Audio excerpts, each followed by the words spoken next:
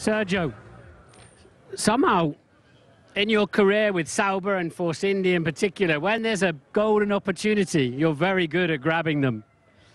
Yeah, thanks, Martin. I mean, I knew today, I was telling myself, Monaco with rain, it's a good opportunity to show my talent.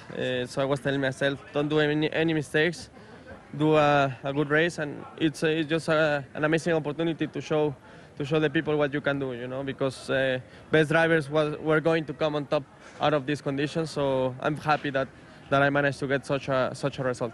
You were catching the first and second quite quickly at one point. Any thought you might go and join the party? Yes, I was really thinking at some point that they were not going to make it till the end with those tires, that they were going to really struggle a lot. So I was really looking. Well done, mate. Hey, good job, man.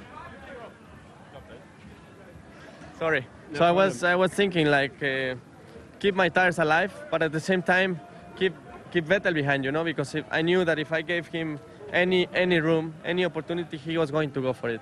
Any adventures, any big moments out there? Oh yeah, many.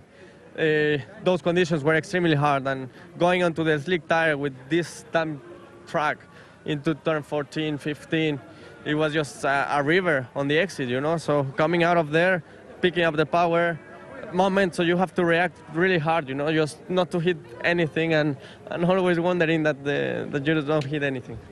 Well done. I know the team are waiting for you. Thank you.